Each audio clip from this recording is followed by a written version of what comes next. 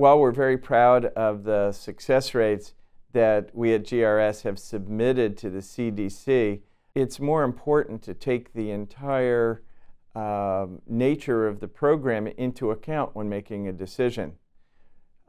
Programs might choose to avoid the more difficult patients or older patients to avoid making the numbers look lower. They may transfer more embryos and have a higher pregnancy rate, or their reputation may be such that they're attracting patients who are more difficult.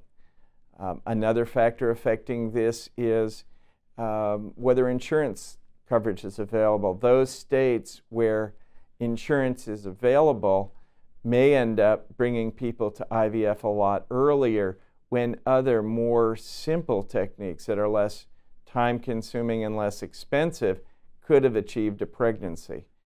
If IVF is the only thing, the only option that's available, that's going to be recommended, but we'll make sure that the couples understand all their options, and that in that regard it's important to see that the success rate for you as an individual is much more important than the success rate for 100 people going through the program.